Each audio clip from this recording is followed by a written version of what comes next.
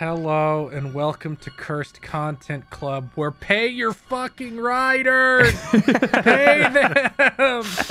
Pay your writers! This didn't have to happen. They could have paid them at any point. They had many months to just pay them. It's already been longer than the fucking one that created the movie we're about to watch. It didn't just create that, though. It also created, what was it, Hero Season 2, or was it Season 3? I think it's the tail end. Quantum the end of it's Season 2 2. and 3, I think. Yeah, okay, the end of season. And Quantum of Solace, or as the smartest people on Earth call it, Quantum of Suck-Ass. I wish I was that good with words. Doesn't stop being funny. I'm your host, Chris Wolfhart. With me are Dan and Bob Video Games from GigaBoots.com. Mutant Powers Within? I like Gambit. And Dr. Aggro from Dr. Aggro. Chimichanga.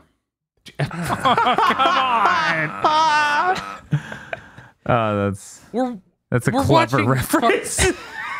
We're watching Xmen Origins Wolverine. You know, I've never seen this movie, but I did play the game. Oh. Oh my. Because this was from that horrible era of gaming called 7th Gen, where it's like, this doesn't make you break out in hives. It must be a 10. Yeah, that's how people talked about it. I mostly remember getting sick of fighting guys by the end, so I would pick them up with the grapple and then throw them off a ledge. That's how you do it. That's how I dealt with most enemies in the back half of that game. Man, if that isn't every bad beat-em-up action game ever made. What do you mean, Dan? I just spent the entire DLC of the Ninja Theory DMC doing that.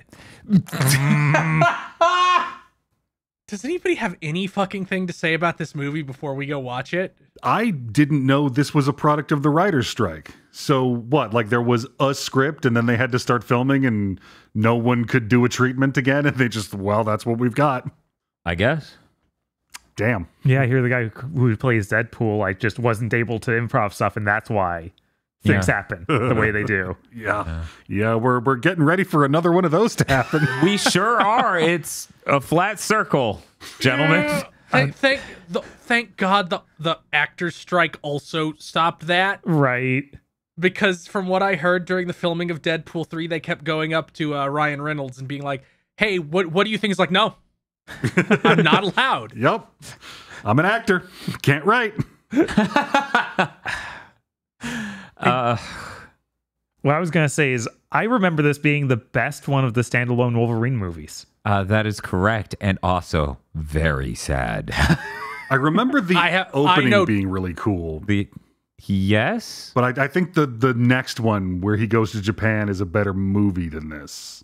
How much do you like green screen sets? Because that kind of dictates how good that next one is. I was a huge Cinematic Universe X-Men fan. This was the first one I saw in theaters, and when those special effects are bad. So when later I heard, an assembly edit of this movie leaked, and the special effects look so terrible in it, I'm like, yeah, I've seen the film. Right? I know a lot of people who swear by Logan. How much do you like The Last of Us? Not at all, actually. Oh, well, maybe. It also has maybe the dumbest final action sequence in an X-Men movie, which is incredible. Oh my God, that's an axis on which I've never thought to compare them. How dumb is the last sequence? I'm like, Apocalypse is coming to the top. Here it goes. See, I just looked at it and I'm like, well, it doesn't have Hulk's redneck kids in it. So what's the way the comic did? So what's the point? I did not know that was a thing. Yeah, the old Logan comics are weird. You don't have them being chased by Hulk's redneck kids who are wearing Confederate hats and carrying like beat up shotguns over their shoulders. Like what's the point? Comics are traditionally a medium of nuance and subtlety. Yeah. Instead Logan the film ends up kind of being like the wizard. That's all I'll be saying. I'm done saying words. It also felt like a kind of smack in the face after Days of Future Past. Like, oh yeah, no, we're going to show away everything interesting we could have done. Well, don't worry. They've apparently paid Hugh Jackman some exorbitant amount of money to come back to just be Wolverine forever, I guess. Man, do you think that like people, if you're listening to this and you're like 21 or 22 or even like 23 or 24, leave a comment about how you feel that nothing that you recognize in your lifetime will ever be touched again. It's just all going to be the late 90s until the Earth's biosphere collapses. Well, when they're that young, it hasn't had time to set in. Like I believe, as someone in their mid-30s, someone of that age probably isn't used to the notion of, we used to have characters that would change actors, but even James Bond stopped doing that. There used to be weird opportunities for new action stars on the rise and all sorts of other things. Worth noting, Ethan Hill, I believe, from Mission Impossible, Ethan Hunt from Mission Impossible, used to be a different actor and then became Tom Cruise forever. This just keeps happening. It's this weird 90s to aughts period where we just froze all of culture and went, we're good. But yes, sound off in the comments, Zoomers, about how you feel that you keep seeing some shit that you've never heard of and never thought about being revived, and then everybody over 30 doing like the YouTube thumbnail point at it, and that's going to be the rest of your life forever. Oh. Okay, let's go watch the Okay, let's go watch it.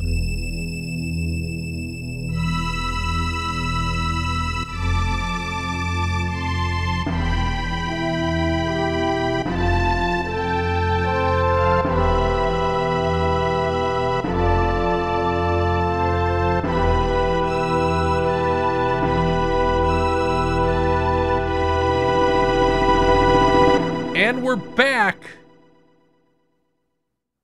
X-Men Origins Wolverine sure is a movie that didn't have a writer. Now, before I say the thing I usually say, if you'd like to watch that movie with us, go back in time and watch that movie with us, you can go to our Patreon at patreon.com/gbpodcasts. For $5 a month, you get access to many benefits. Not least, most relevant in this case, is the commentary track we just recorded for X-Men Origins Wolverine. So, patreon.com/gbpodcasts. Dan, what did you think of X-Men Origins Wolverine? It was the first X-Men film I showed up for in a theater and was thoroughly disappointed by. This many years on, the experience hasn't really changed. Gambit sucks. Why'd they even fucking put him in the movie? The movie feels like Logan driving in a circle over and over. And he's like, I need to get away. I need to find him again. I need to get away. It's a fucking mess of a film with bad special effects all over it. And I think there's maybe 20 good minutes in the whole damn thing or something. It really does stop once the business shows up at his lumberjacking job. Mm-hmm. Having said all of that, I'm still going to give it a 3. We've watched way worse on the show. Yeah, we have. This is just personally upsetting stuff. That's fair. Bob. Yeah, this movie's bad, but I still enjoy good bits of it. So I'm also going to give it a 3. There's still a lot to look forward to seeing. Like, how bad is this going to look? You're just always on the edge of your seat. No, I perfectly remember that mirror shot for my entire life. Yeah, well, that one's just ingrained, but it's all the smaller shots. The weird angle on the claws. How are they going to do that? Not well. How long are the claws? Aggro. This movie is tragedy. I think if you had a writer on it who was half asleep, you could have coasted into a 6 easy. I will grudgingly give this movie like a 2. It's like this is a picked over corpse that was served as a main course. Yeah. So I feel like on this show I talk a lot about like the furniture test. That's true. Where would you change the channel if you were building furniture and this was on? I wouldn't until the last 20 minutes. Yeah. Yeah. It becomes distractingly bad. So I'm going to have, but at the same time, I also want other people to watch it now.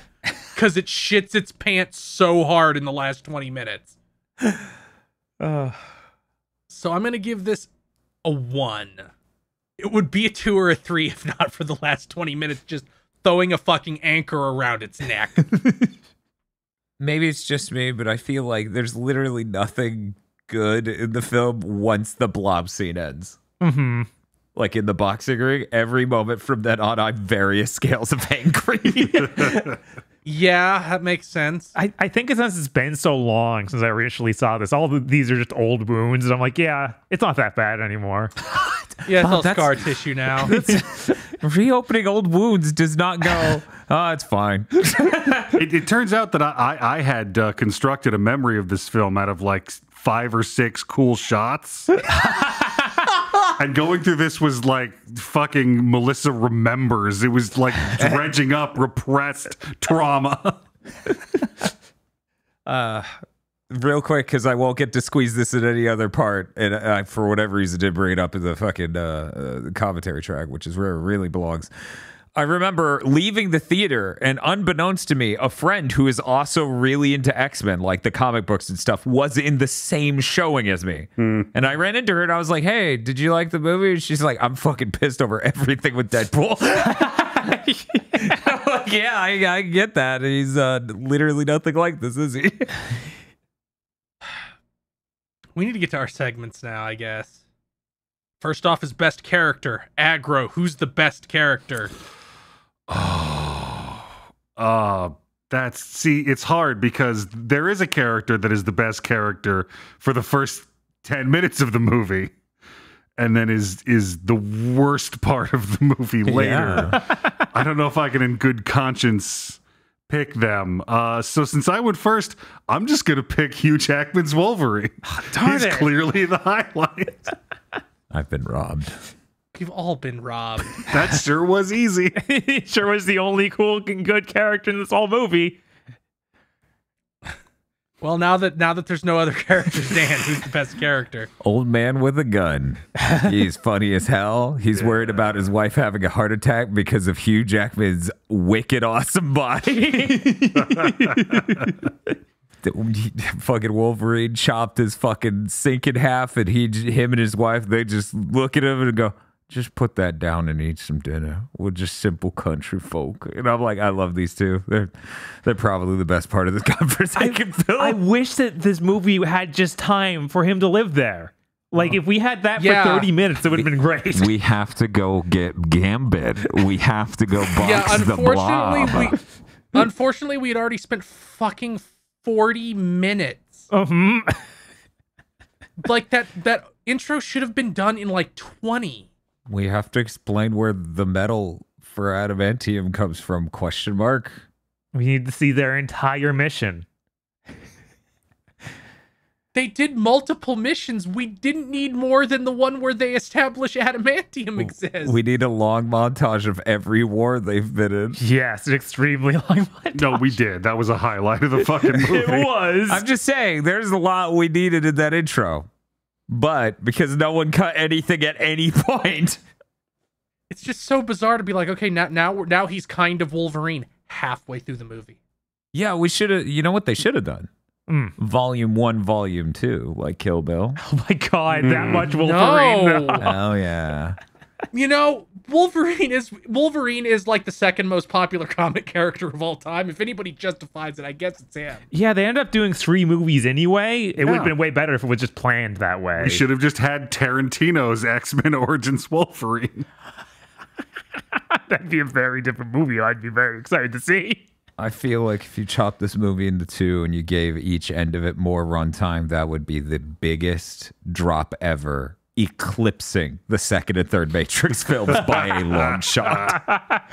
Presumably, this would be a project made with writers. We made it 2 movies, so it delayed production, so we could wait till the strike's over. Right. Yeah, remember, it only lasted 100 days. They could have waited and not had this movie. Yeah, in retrospect, that seems like a sane idea that they maybe should have looked into. Bob, who's the best character? I'm going to give it to Gambit. He sucks, and I hate this interpretation of him, my but I God. get to see Gambit on screen in a film. Yep. He does the card thing at once. That's enough for me. Motherfucker, you're eating unsalted saltines, unteens, and going, it's food. Yes. It's the gambit you got. Fuck, I have to go. Stryker is really funny with how bizarre and incompetent he is. He is maybe the least competent interpretation of this character whose whole thing is being incompetent. Like, none of the decisions we're at like Jinkaria levels of what was his plan. Yeah. It's great because like he's got a great voice and some gravitas in this movie, and it's like the end of 30 Rock. It's like, wait a minute, you don't have any idea what you're doing. You're just an alcoholic with a great voice. Yeah. Well, that takes us to worst character. Dan, who's Gambit. the worst character? Gambit. Okay. Gambit. No, that motherfucker filled a role, and it was like, we can't put anyone else there now. I mean, they were going to. They just canceled the movie. Yeah, fucking assholes. I'm so mad. If audiences really fell in love with Gambit in this film, they would have been motivated enough. Yeah, absolutely. But they fucked it. they did. Instead, they're like Magneto. And we're going to get the guy from the Assassin's Creed movie to play him. This is totally the Maybe order that's of that events. Yeah. I was like, I thought that went in the opposite direction, but We're maybe going to get the guy who played Steve Jobs to play him. Ashton Kutcher? Yeah. Yes. That one. Well, damn, Charles, I can't control the weather. Studio applause. Is Charles just played by the other guys from that 70s show? Like the main character? No, he's already Eddie Brock, remember? Oh, you're right. We can't have them double up. Oh my God. They should have Fucking the guy who played Red Foreman. Yes. yes. Have him be Yeah, Charles that's Xavier. exactly Oh that, my God. that's exactly where I was going. We need to have Kurtwood Smith be Charles Xavier. Fucking rule.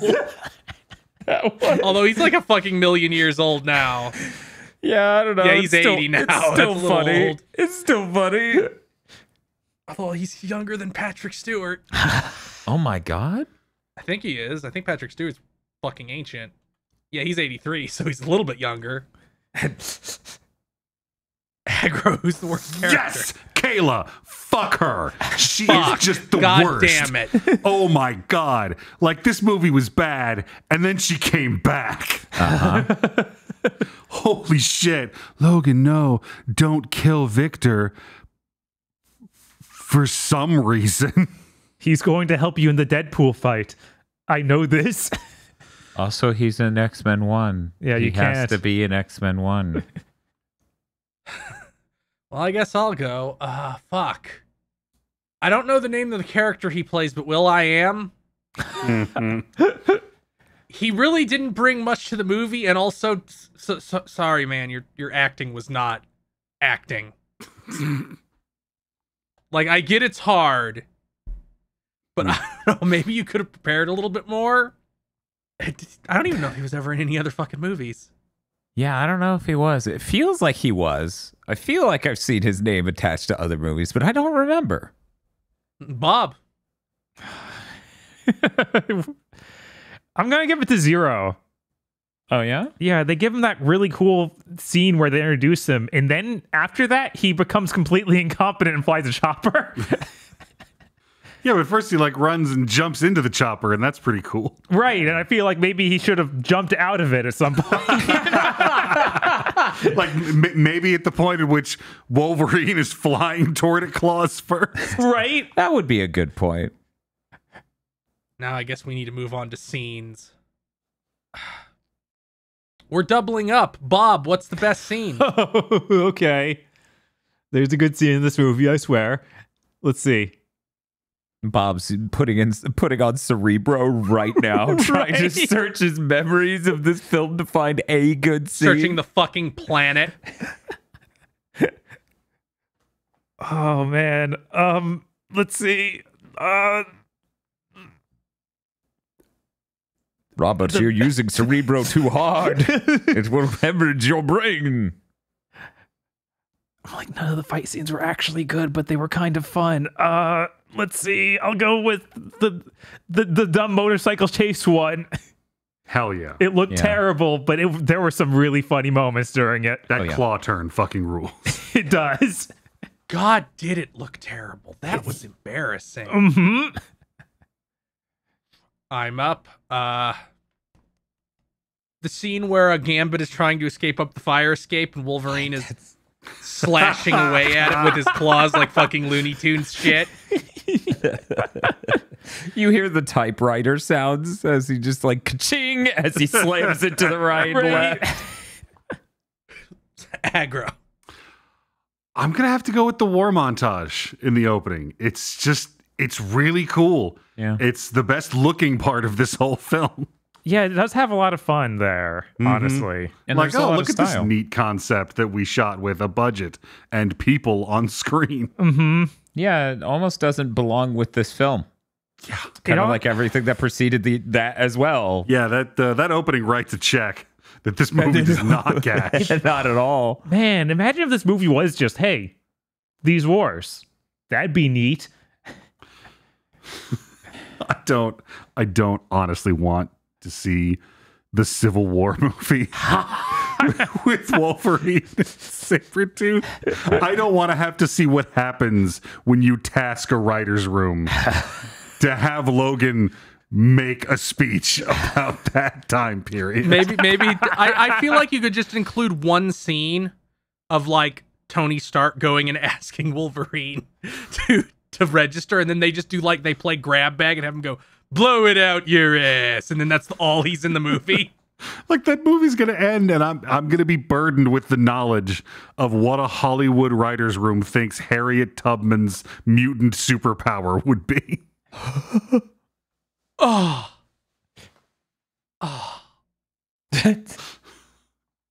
Dan. So I'm gonna need you all to do a mental exercise, okay? Because I've done this every time I've remembered this film.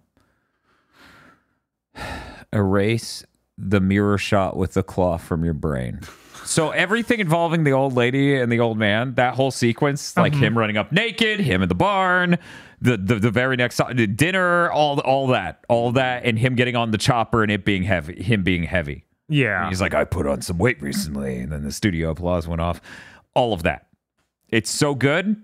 In my recollection, every time I go to remember this movie, it's that and the lumberjack shit at the beginning. Those are the highlights of the film. Mm-hmm. If I touch any other part of the film, it'll be like, that's so Raven, and we'll zoom into my brain as I remember, yeah, they're stuck on the elevator, and he makes a high-protein diet joke, and then later in the movie, his mouth is sewed shut because he's Deadpool. That to me is the best part of this film. It's really a shame that the worst special effects shot of the film's in the bathroom. Well, nothing in particular is happening. He just needed to have claws come out of his hand and turn it in 3D space and have it track his arm. Oh my god. They even did practical stuff for like things falling apart. Why'd the claws have to be there?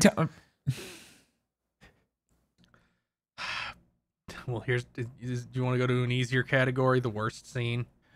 Of course. We're on the beach. Could you find a grain of sand? I'll start us off on worst scene. The scene at the end where Kayla grabs Stryker's ankle and is now mind controlling him.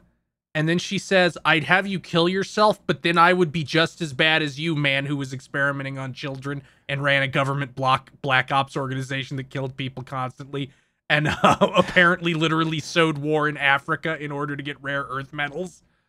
So instead, I'm just going to have you walk.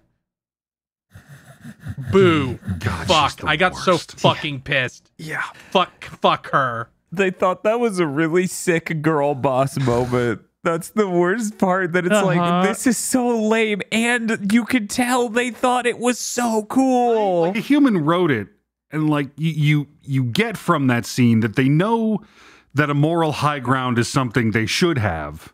But they don't understand how to establish one. Bob. My scene is actually right before Chris's scene. Oh my God. After the building collapses and the dust cloud forms, Gambit appeared to save Logan and then leaves so that Logan can have his whole emotional thing with his wife and then the general. And then Gambit managed to do another scene within the same second and do nothing over there as well. He goes and shows up to look at the Xmen plane pick up people with Xavier. Could you tell Gambit really wasn't supposed to be in this movie? Right. He managed to write 2 scenes where he does nothing. Bob, I'd argue every scene he's in is a scene where he manages to do nothing.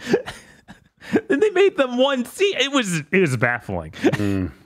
That fucking scene, like where he saves Logan from the falling debris and is like, ha, and does like a somersault from off camera to smash a big piece of rubble as it falls, was embarrassing. Yeah, it's fucking terrible.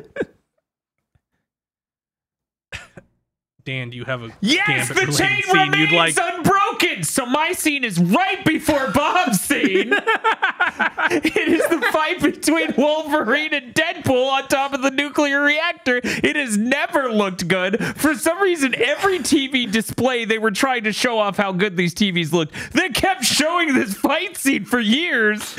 Yeah, It's a horrible part of this movie. It's such a farce of how hideous it is and how stupid all the action is. He does a beam battle with his claws and deflects the fucking beam.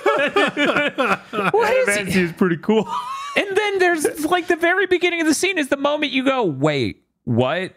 As Wolverine decides to climb a nuclear reactor for no reason. Yep. Normally when that happens in a movie, you find out he had a plan and involved a nuclear meltdown to kill Deadpool. Sometimes you see a cooling tower and you just get that manly urge to climb it.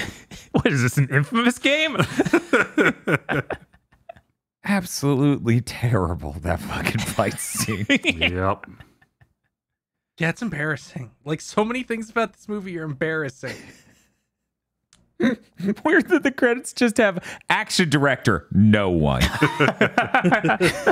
Now, here's the question. Will Aggro be able to continue the chain by it being connected to all 3 of our worst scenes?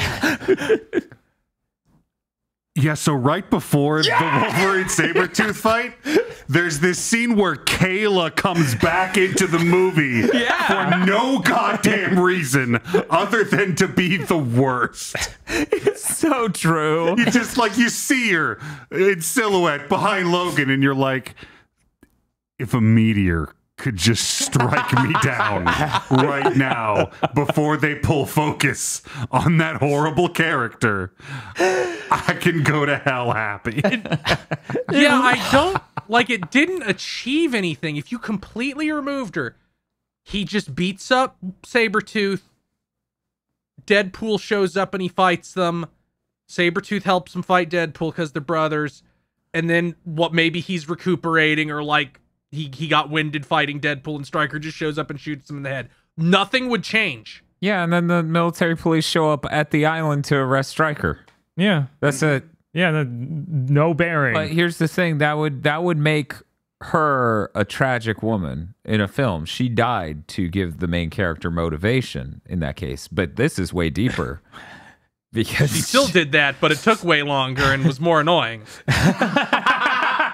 she died twice in this film as an important structure of the film. The first time it's like, oh, what a tragedy. The second time it's like, God, finally. Man, us all selecting these scenes, like, those last 20 minutes of this movie sure were terrible. Yeah, before that I was kind of like, well, this looks really fucking bad and has structure that makes no sense, but that kind of reminds me of the first comic book movies where they hadn't all been ground into the Marvel formula. Right. Yeah. And then and at the end it's just like, oh, no wonder everybody was like, please buy Fox, please buy Fox, please buy Fox. You know, well, you have to watch X-Men Apocalypse to really understand why everyone was pleased by Fox. It was really messed up when Gambit shoved that baby in that microwave. Why did he do that? Man, it's so cool that Disney bought Fox and ruined the world forever, and they aren't even going to get to add the X-Men into the MCU because it's going to fucking be dead before they can.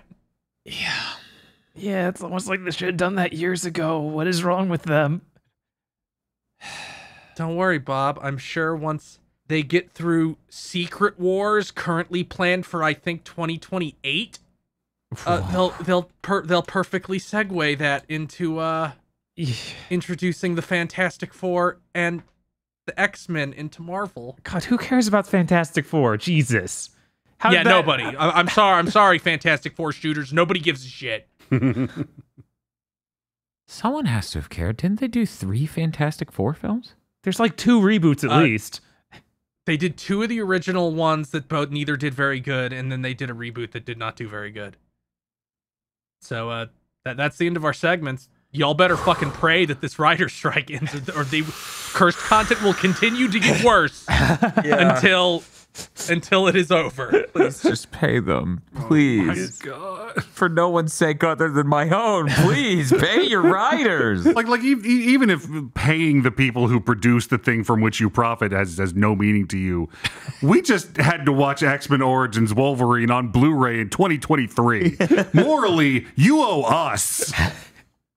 The executive producers for this GigaBoots video are Esme, Ely Broyles, Spaceman Spiff, Red Blaze 27, Brendan O'Sullivan, A Reminder for Symphony of War, Cooper Tank, Very Best Plot, Iconic Bane, and Rado.